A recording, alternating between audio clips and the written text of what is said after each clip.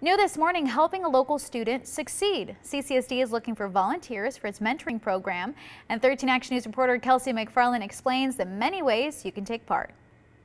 It's called the Stay in School Mentoring Project, and it's meant to help students who may be struggling with behavior or academic problems.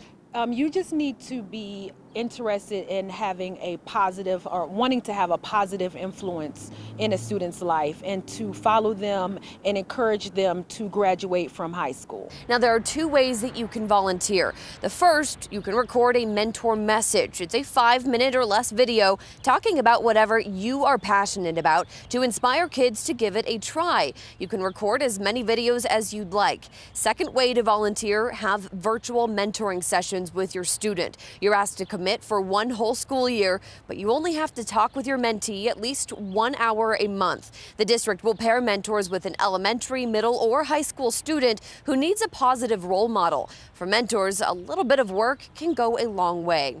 You could be with a student that wants to get on the basketball team, or you could get with a student that wants to go to college or go to the armed forces, go to trade school. You could get with any type of student, and you would be working with them to encourage them and help them understand and identify what are the goals that I need to take in order to achieve my goals. Or I'm sorry, what are the steps that I need to take in order to achieve my goals? And with the overall goal being graduate from high school.